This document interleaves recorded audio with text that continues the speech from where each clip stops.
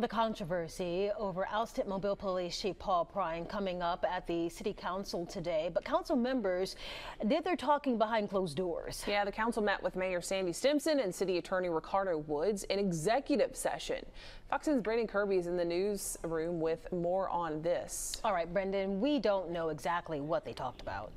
No, we don't, Lanice and Shelby. Other than it involved the character of an employee and possible litigation, the topic barely came up at the public meeting except for a couple of citizen comments. And a real clash between the chief. After a dramatic week in which Mobile Mayor Sandy Stimpson put Police Chief Paul Prine on administrative leave and the chief fired back publicly, all was quiet at Tuesday's City Council meeting. I ain't going nowhere unless God leads me into it.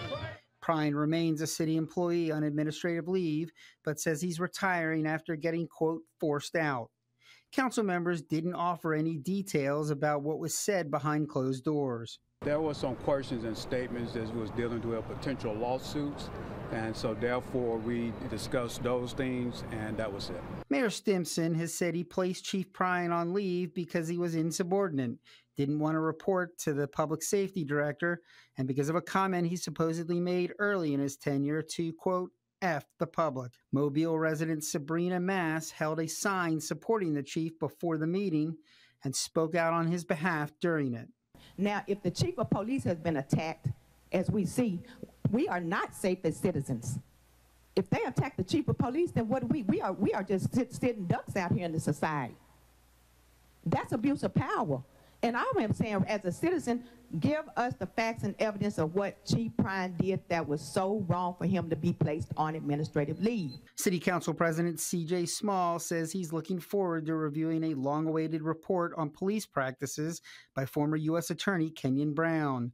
That report is set to be given to the council on Tuesday of next week. We want to be fair on both sides. Right now, the City Council main priority is making sure that public safety is number one for the citizens of Mobile. Assistant Chief Randy Jackson has been running the department on an interim basis, but at some point the city will have to find a permanent replacement. District 4 Councilman Ben Reynolds says he doesn't have a preference between an internal candidate or someone from the outside. I think we need to have a law and order police chief, somebody who's going to keep the order. I want somebody who's effective on fighting and combating crime in our city. That is priority number one. Council President Small indicated that the council might take several hours to ask questions about the Kenyon Brown report behind closed doors next week before the public sees it. In anticipation of that, the council has moved its weekly meeting back to 3 p.m. Reporting live in the studio, Brendan Kirby, Fox 10 News.